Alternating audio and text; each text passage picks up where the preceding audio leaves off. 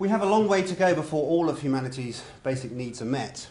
Now, you may think that ensuring access to clean water is a relatively simple problem. We've had the technology available for several thousand years. It's called a well.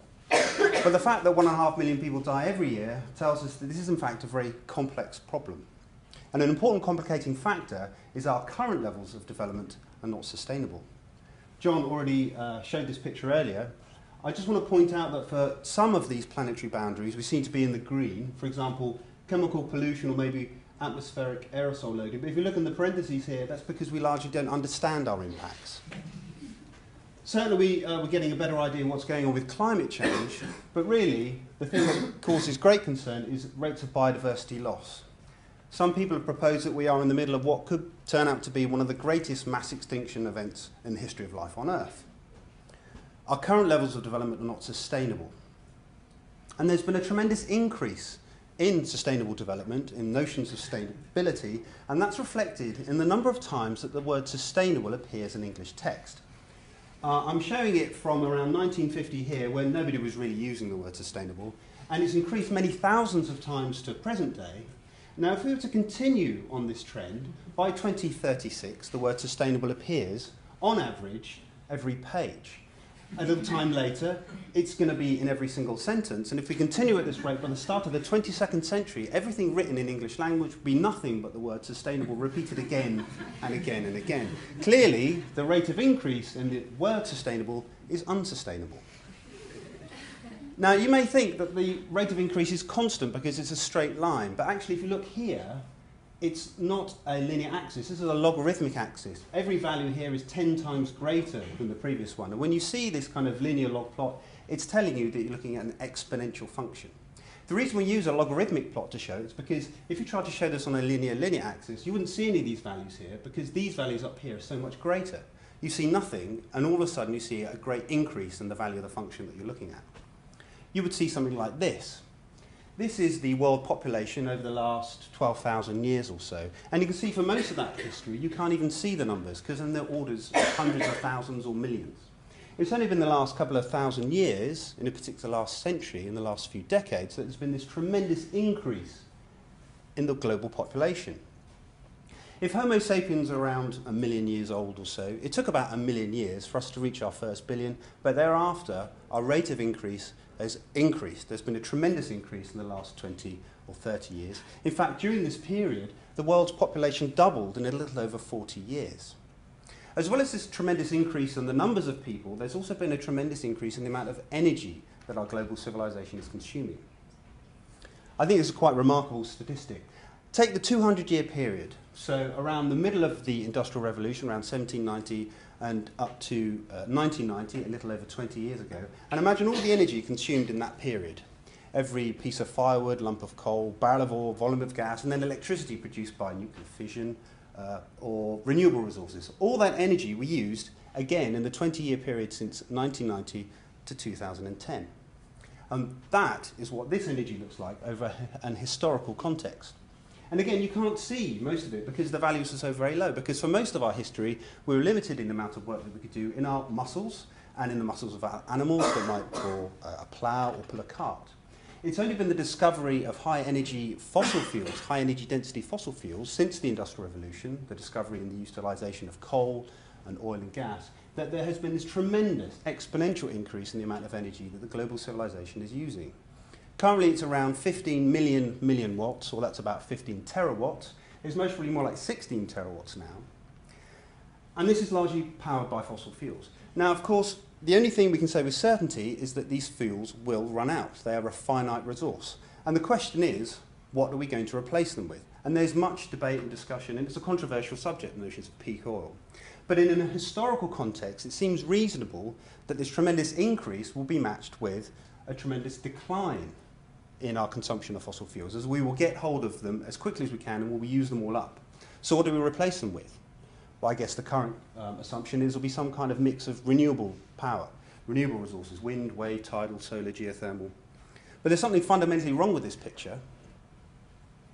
It assumes that this tremendous increase in energy that we've seen over the past few decades suddenly stops, and that we collectively decide that we've had enough energy and that our energy use will remain constant for the foreseeable future.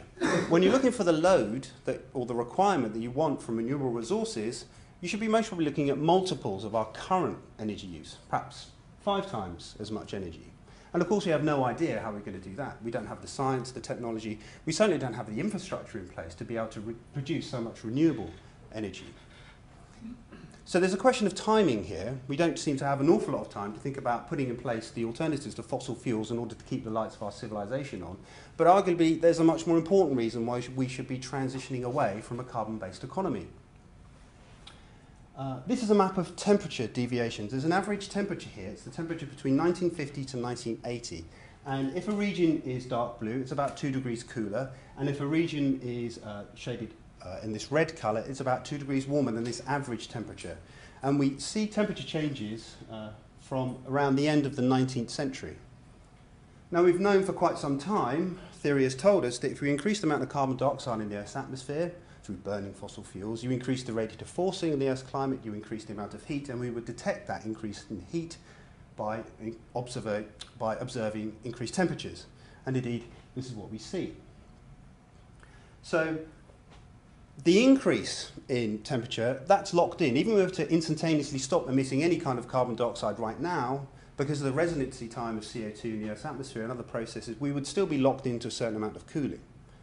Now, by the middle of this century, by around 2050, we're going to start seeing some significant impacts of climate change, and we also could be seeing the greatest number of people who have ever lived. If projections are correct, by the middle of this century there could be another there could be in total 8 or 9 billion people. It may increase, hopefully it will stabilise and decrease. So we have the element here of a perfect storm. By 2050, we're going to have to be producing at least 50% more food, at least 50% more water, and at least 50% more energy. Depending on who you talk to, this could actually be multiples. It could be 2 or 3 times more food, water, and energy that we currently produce. And somehow we're going to have to do all that at the same time as actually decreasing the impacts that we're having on the planetary system.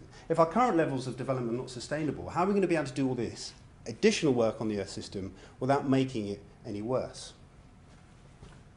Well, that's the starting assumption or the starting question for this new undergraduate module that we're running next year called Global Challenges. It's a very ambitious module. It's got some big questions it wants to ask. And at the moment, 80 students have signed up to it, and it's going to be largely delivered by 8 guest lecturers. And it's going to look at factors such as population pressures. And you may assume that population pressures are largely responsible, or at least a kind of a sufficient explanation for why there are issues with food security or energy security. But it's important to remember that the majority of food, the majority of energy is consumed by a minority of the world's population, people like us, people who live in industrialized civilizations. And that there are close relationships between food security and energy security. Over 40% of corn grown in the United States now doesn't feed humans, it feeds cars via biofuels. And as fuel prices go up, food prices go up, fuel prices go up, the two systems are tightly intertwined. The University of Southampton, as we've been hearing about tonight, is a world centre in ecosystem services, and we're going to be talking about that. How do we value natural capital? But financial systems as well, human systems, social systems are important. We live in an increasingly interconnected global finance system. You know, the global crash of 2007, 2008 shows us that events on one side of the world can profoundly affect events on the other. And if we want to get a handle on global challenges, then we must be substantially with governments, transnational governments, going beyond the nation state as the paradigm by how we self-organise ourselves at a global scale. And again, we need to think about how all that happens under the ever-present consequences of climate change. So these are important big questions, and it's innovative in content. It's also going to be innovative in the way in which we want to run the course. We're going to get students together in multidisciplinary teams, and they're going to progress through the course together. One thing that employers of our graduates tell us is that they love the fact that our students are very specialised, they know their field very well, but they want students to be able to reach out outside of their particular discipline and talk to other people who may not have any idea what they're going on about, may not have the same kind of background. So for example, if you take a random student who asks, what does a philosopher look like? They may say something a little like this. It's kind of an old guy with a beard who talks in impenetrable sentences. If you ask again another student, what does a computer scientist look like? Maybe it's something like this. someone with a fetishness for technology and maybe an inability to talk to non-binary systems. And if you are to ask a computer scientist or a philosopher, what does maybe a natural scientist, a biologist look like, they may say something like this. It's a guy, sometimes with a beard, almost always with glasses, wearing a white coat and looking at things really intently. So from an employability point of view, it's our responsibility to try and equip our students with the best kind of suite of skills. But arguably there's a much more important reason, and it's an intergenerational responsibility that we've got.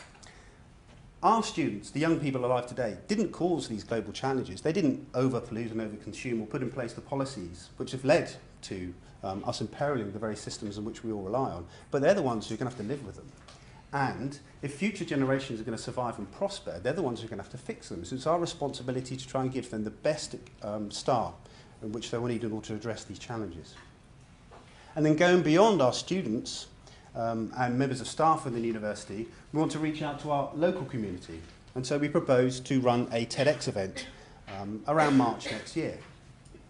Some of our more eminent academics here may be asking, who's TED? Well, it's not who, it's what. TED stands for Technology, Education and Design, and it's something of a global brand now. They run events kind of like this, but they typically last all day, but they are very broad in scope. Some TED and some TEDx events attract thousands of people, and you will pay thousands of dollars to attend them, but some are much more grassroots level, and this is what we're proposing.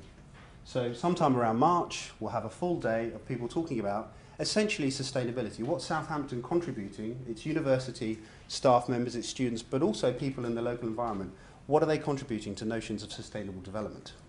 If you'd like to learn more about Global Challenges module and the TEDx event, please do check out these URLs, and thank you very much. I've finished.